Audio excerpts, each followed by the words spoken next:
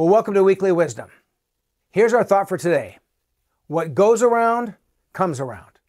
You've heard the term, so have I. What goes around, comes around. What does that apply to? All kinds of stuff. And that's one of the messages of Proverbs. What goes around, comes around. And remember, Proverbs is not like biblical didactic teaching saying everything that's being said is an absolute law or absolute principle. Proverbs is a gathering of wisdom, which is generally true. And you say, well, wait a minute, all the Bible is true. Yes, it is.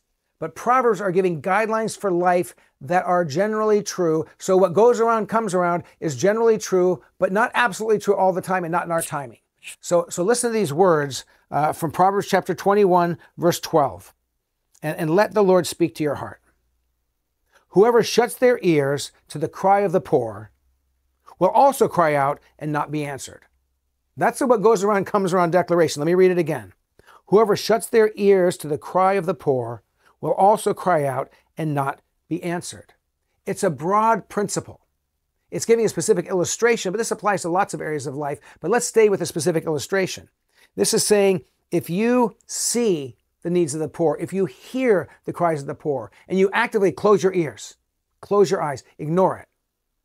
What Proverbs says is when you come to that place that you're in need, there's a high probability that people are going to ignore you too.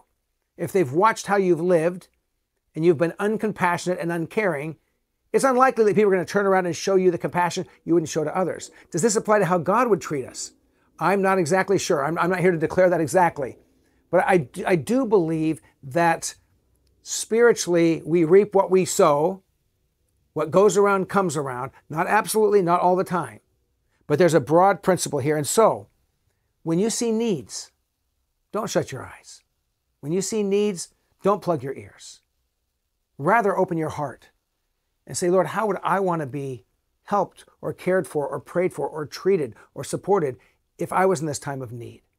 If there's a real, legitimate need that someone has, and you have the capacity to extend the grace of Jesus, why not? Why not? Some of the greatest joys in life are coming alongside of those who are going through a tough time and letting Jesus pour through you. And so listen to this one more time.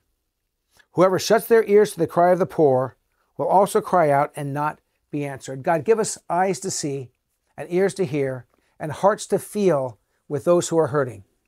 And when we can make a difference, when we can help, give us the power to do that. Give us the courage to do that. When you've provided for us in a way that we can provide for others, let us do it in your name and for your glory. We pray this in Jesus' name. Amen. God bless you. Have a great day.